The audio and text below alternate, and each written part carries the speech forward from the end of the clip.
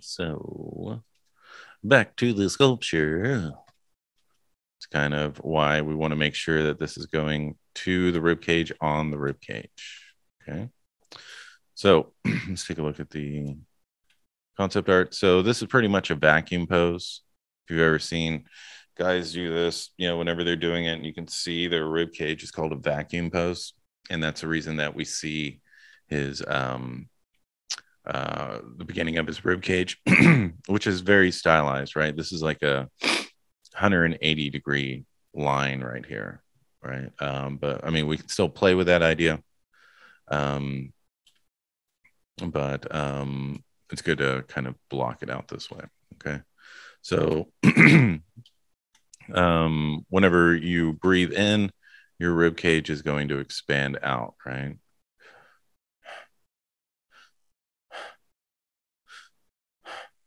Okay. So he's expanding that out. But you don't want to get in the habit of having everybody with like a full chest of air. Okay. But in this particular case, that's what we're going to do. Okay. So right here, we're going to have the end of the sternum, which is the xiphoid process.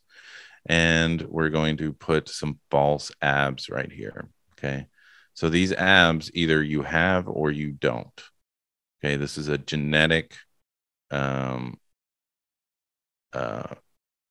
this is dependent on your genetics. You can't do crunches until you get this. There's plenty of bodybuilders that do have this and don't have this. Okay. So this one is going to end on the 8th rib, in between the 7th and the 8th rib, right here. Okay. And then this one is going to end at the belly button. And then right here is going to be the cag. Okay. Another genetic dependency is some will have it bisected, most will not. Okay. So the next thing we want to do is we want to add our obliques. So let's take a look at the hips. Okay. Goes up. This is the iliac spine, or anterior iliac spine, going up and then down. Okay. So that's kind of what we want to have represented here. We don't want it to go straight across. We want it to go up and then down. Quick pause to introduce today's video sponsor, Class Creatives. They offer a top-ranked game design curriculum online. You'll have access to instructors with over 25 years of professional industry experience and over a decade of accredited university-level instruction. Get started today for free with a link in the description. Okay. And so this iliac crest is a very important area, because this is where your lat is going to end on the posterior iliac spine. We're going to have a little fossa right here. And then your obliques come from each rib all the way to 9. Okay. So it attaches here, here, here, here, and then goes down. That's the reason we're only going to see the 8th rib. And then after that, 9 and 10 are going to be covered in muscle. Okay. So this is our 9th rib, because this is the last serratus. And then we're going to come forward and we're going to go back. Okay. So right here,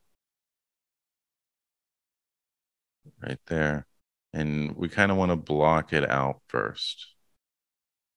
Okay. And then these back here are going to be the only ones that are digitized, right? So coming off of the rib cage, you'll see little separations, and then everything else will be very, we'll just have one shape. Right. But I suggest getting the overall shape first before digitizing your muscles. Okay. So now we can see we can go a little bit further back, and then we can have a little bit more space here. So the front of your obliques here are going to have a plane right here, very flat plane right there. And I'm using the trim dynamic right now.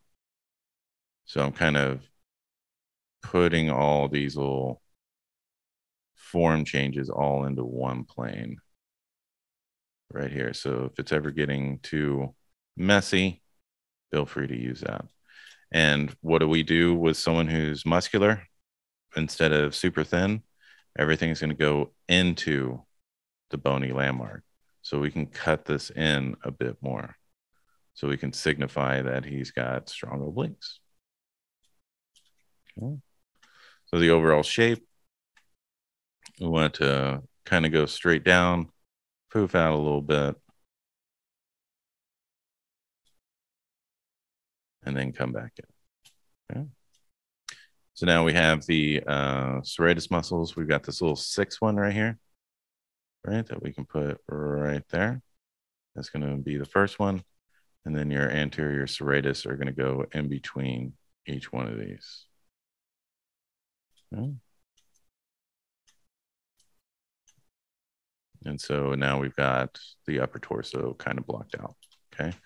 So what we can do is start messing with the proportions. So it's a little bit more, nothing's too long, nothing's too short. Okay.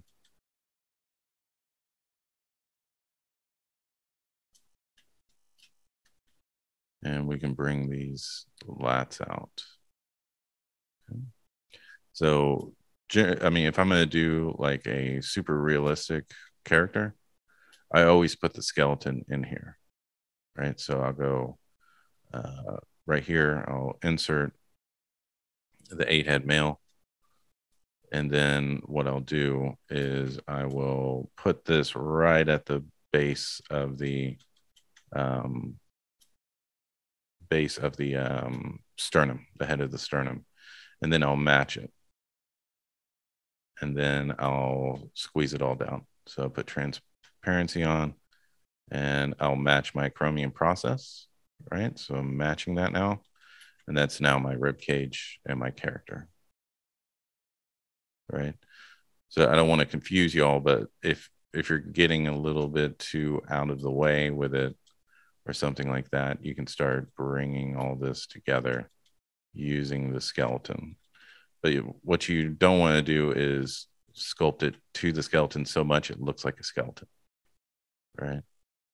But you can start putting all this stuff together and seeing how, if we just adjust some things,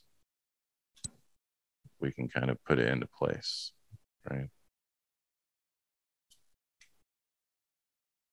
I don't want y'all to get too confused with this stuff because this is super advanced stuff.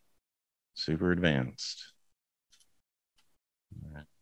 But first, it's more important to understand the muscles, and then you can kind of get where they need to go after that. Right? But you can kind of see you pretty much had it in line.